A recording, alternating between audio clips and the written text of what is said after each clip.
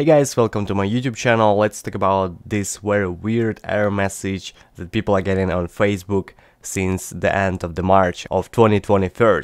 So as you can see, this error message says 17 user request limit reached. It seems that nothing works when it comes to fixing this issue, and it seems that this problem is very random because it appears just from time to time, you know. So I did my research and figured out that this problem is related to API and basically the problem of the app. I think that Facebook developers did something wrong and they just put the wrong overall limit for all users, and that's why from time to time people reach to this limit, and that's why some of users getting this error message. You should understand that you can't affect this issue because you're not the Facebook developer, so you can't change the limit for users, you know. So the only working solution right now is to use Facebook using your browser or maybe using your computer or another device, because right now the mobile app is really glitchy and you'll be getting this 17 Facebook error message again and again until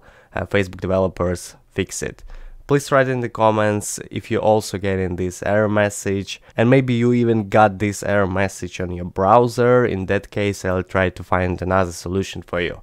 Anyways, thanks a lot for watching this video till the end. I wish you a great day. I hope that this problem will be fixed soon, and goodbye to you all.